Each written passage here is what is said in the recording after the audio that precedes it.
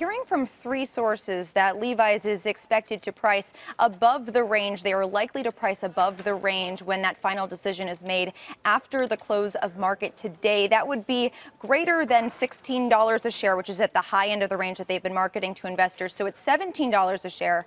That would indicate an IPO size of about $623 million at a valuation of about $6.6 billion.